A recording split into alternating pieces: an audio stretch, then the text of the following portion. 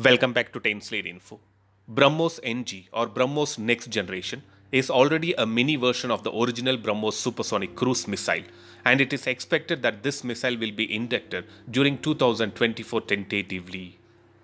The design work on the BrahMos-NG missile is ongoing in full swing, and the design assessment will be carried out in Moscow very soon. According to BrahMos Aerospace, BrahMos-NG, which was initially referred to as BrahMos-M, will have the land, air, shipborne and submarine tube-launched variants.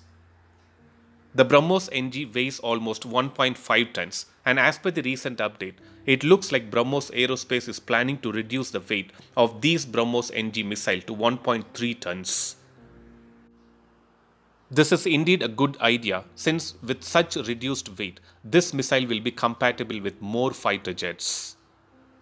BrahMos-NG will feature an indigenous seeker with an active electronically scanned array radar and a reduced radar cross-section compared to the previous variants, and this makes it harder for air defense system to locate and engage the target.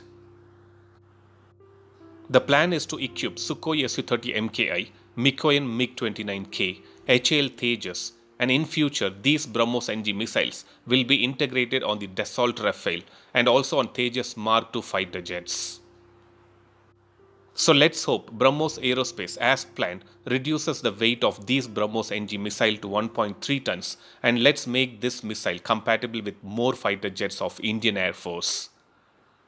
So that was a video to provide an update on the plan of reducing the weight of the BrahMos-NG missile by the BrahMos Aerospace. Thanks for watching.